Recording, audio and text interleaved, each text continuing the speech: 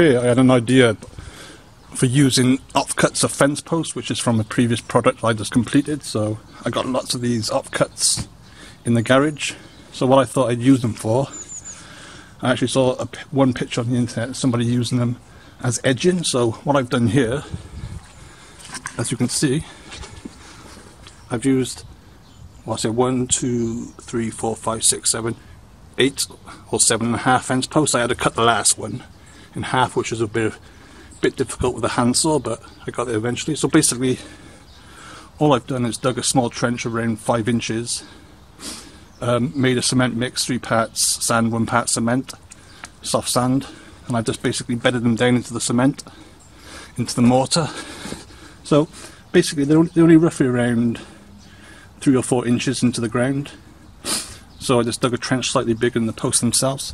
I was a bit worried because all the posts are not cut straight, but I think it actually works well at different angles. So I put one high, one low, one high, one low, and because they're all kind of slope in different angles, I think it looks really good.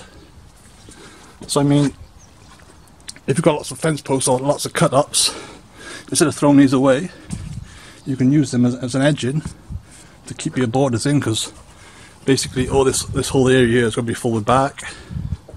So eventually I'm going to start this end and go across here. So all that be, just leave the path clear for the wheelbarrow and stuff.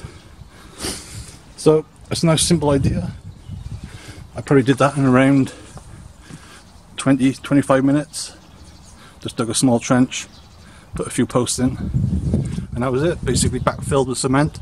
I put some gravel on there. I give these posts a nice clean when the cement sets in a couple of days. It was a really nice idea, nice and simple. And because these are treated, they should last at least 10 years, hopefully. I probably put a little bit of oil on the top because when I cut them, obviously you should treat them again, but I put a little bit of oil on them. So that's it basically.